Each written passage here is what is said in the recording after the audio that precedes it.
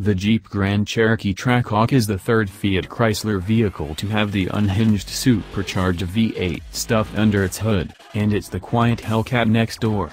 Not literally, of course. Have you heard of blown Hemi V8 at full whack? But with standard all-wheel drive mitigating the engine's tire-spinning proclivities, plus its under-the-radar looks, the Trackhawk can at least pass for an upstanding citizen.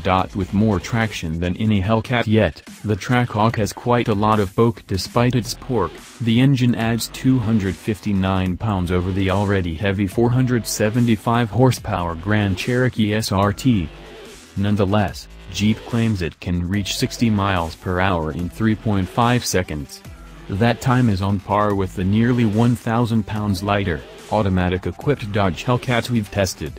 The quickest was the Charger, which reached 60 miles per hour in 3.4 seconds. Per Jeep, the quarter mile is expected to fly by in 11.6 seconds, at 116 miles per hour, and, with no electronic governor, the Trackhawk is said to surrender to atmospheric resistance at 180 miles per hour. For a Jeep with 707 horsepower, the Grand Cherokee Trackhawk is remarkably incognito. Only a few badges that read Supercharged and Trackhawk, as well as the Hellcat-specific yellow brake calipers, quad exhaust outlets instead of two, and exclusive 20-inch wheels set the Trackhawk apart from the SRT. Airflow requirements for the engine also dictated the deletion of the SRT's fog lights from the outboard front intakes. Inside, only a wing Trackhawk badge on the steering wheel sets the mightiest Jeep apart, well, that and the 200 mph speedo.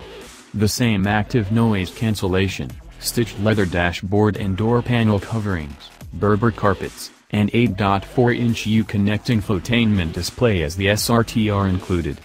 Jeep adds a dyno function for instantaneous horsepower and torque readouts to U-Connect's Performance Pages app. Apple CarPlay and Android Auto are standard, as well, for anyone who cares about such things when purchasing a 707 horsepower SUV. Ditto the adaptive cruise control, blind spot monitoring, parking sensors, lane departure warning, and forward collision warning.